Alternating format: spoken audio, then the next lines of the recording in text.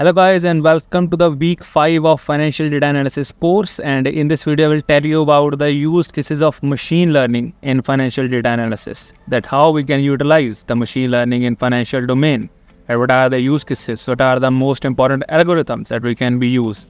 So let's start with the basic introduction of machine learning in finance domain. So machine learning in finance domain is all about the decision making processes. It involves that train the machine learning models from the past historical data and make the prediction or the forecasting or decisions without any explicit programming, just basic on the machine learning only.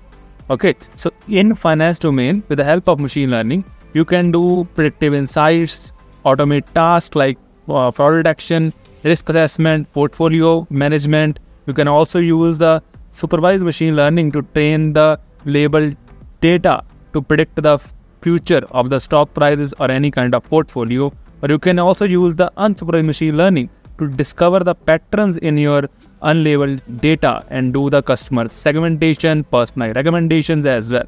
And also you can utilize the feature engineering and the pre-processing to clean, normalize and transform your raw data into some meaningful information. You can also do the sentiment analysis on the financial news and also to enhance your stock price predictions, because stock price is basically on the sentiment of the people. So if the people's sentiment is positive, the stock will go up, else stock will go down. Okay, so in our next section we will talk about the supervised machine learning use cases. So the best algorithms used in the finance domain in supervised machine learning base is the linear regression, decision trees and random forest, because these algorithms will give you the explainability as well. Because in the finance domain, if we want to make decisions on the basis of data by using machine learning, we need explainable algorithms that are not very much complex. These three algorithms are not very much complex but also useful in the finance domain. So the linear regression take the independent variables and the dependent variables and very useful in predicting the stock prices. Those are gone in the linear fashion. And for the non-linear data, you have decision trees, you have random forest. And for the decision tree, you just a single tree that work on the task of classification and regression. And random forest are the bag of multiple decision trees that are used to improve the accuracy of one single decision tree and can help you get the more out of your financial data. Okay, so let's just take an example, and we here, like, I have imported all the necessary libraries and all the necessary algorithms here, and then build a small data frame here with the two features and one target variable. And I just split the data into my independent and the dependent features, and then again split it into the training and test data sets. And then I will fit my data on the linear regression model and on the decision tree regression model and the random forest regression model. And then I compare the performances of these three models on this same data by using the mean squared error. So in the linear regression, the mean squared error is 0. And in the decision tree, the mean squared error is 100. And in the random forest, mean squared error is 10.2.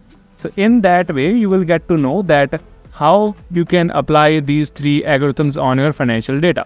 In the real world, this financial data will have more columns as well. You will have to do the more feature engineering as well and do the encoding that I already teach you in the past videos.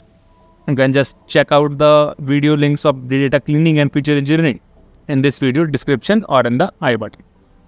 Okay, so the next topic is about the use cases of unsupervised machine learning. Unsupervised machine learning are like clustering or dimensionality reductions are there. By using clustering, you can have your unlabeled data, which makes no sense, but you are trying to find the patterns in that unlabeled data that can be used for customer segmentation, stock segmentation, or personalized recommendation to the customers as well.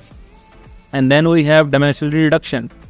Suppose you have like data which contains many features and many columns as well, and you want to take only those columns which are very useful for your whole project. So in that way, you can use the dimensionality reduction techniques like PCA. So these techniques will make your data transform into the more useful columns as well that you can use in the clustering algorithms. Let me just take an example. Let's say we have these two features here and we want to implement the k-means clustering algorithms on them. And here I implement the k-means clustering here. But when I implement the k-means clustering here and then I try to build a plot out of it, my plot just looks like this. It is a multi-dimensional plot because it is a two-feature plot, like 2D plot. But when I take it with the help of PCA and make my data into only one dimension, it just looks like this. It is a one-dimensional data. So that's how you can understand the importance of dimension reduction. It just reduces the dimensions of data as much as you required. So I just convert the dimension 2 to dimension 1 by taking the n components as 1. Okay. So in that way you can use the dimension reduction. Our next technique is model evaluation session. So whenever you are trying to choose any kind of model building machine learning project, the model evaluation techniques are the most crucial technique because you want to evaluate your model on the new data, because otherwise your model will be overfitting or underfitting as well. So first technique is cross-validation. You can assess your model performance on different subsets of the new data. That can helps you to evaluate your model as well. Then you can do the hyperparameter tuning as well. That hyperparameter tuning will also help you to increase the accuracy, precision or recall or all about your machine learning model. And you can also compare the different kind of machine learning models on your data. Let's say you have a regression problem and you want to see that which algorithm will work best. So in this way, you can try to use many kind of regression models like linear regression, random forest regression, decision tree regression, attribute regression, and then compare the matrices of those all regression models and choose the best in that way. Okay, so let's just say I have all these kind of data with me and try to build the logistic regression model here and then random forest model here. Then I try to check for the evaluation, and for that evaluation and then for that cross validation, and you see the logistic regression accuracy is 0, random forest accuracy is 0.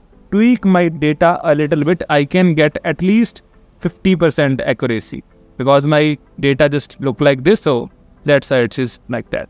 Okay, so that means the cross validation just gives you the mean accuracy of your machine learning model at the end. Okay, and then let's do our project. So in this project, I will just take this historical data of the stock that I have here and try to predict the stock price with the help of machine learning model with the help of random forest classifier. I want to predict whether my stock will go up or stock will go down. Okay, I will take the pre-processing and drop all the NaN values here and then take into the X and Y columns and test train split and then build the random forest classifier model here and then check the accuracy. Accuracy is 100%. That means it is able to predict each and every move about this data, and if I can give him the new data, it can also predict well as well. Okay, so this is how your complete machine learning in the financial domain works. So if you want to know more about this, you can comment down your issues, comment down your problems. I will surely take it and build a video on that. Alright guys, so thank you so much. We'll meet in our next video in which we talk about the uses of deep learning in the finance domain. And guys, thank you so much.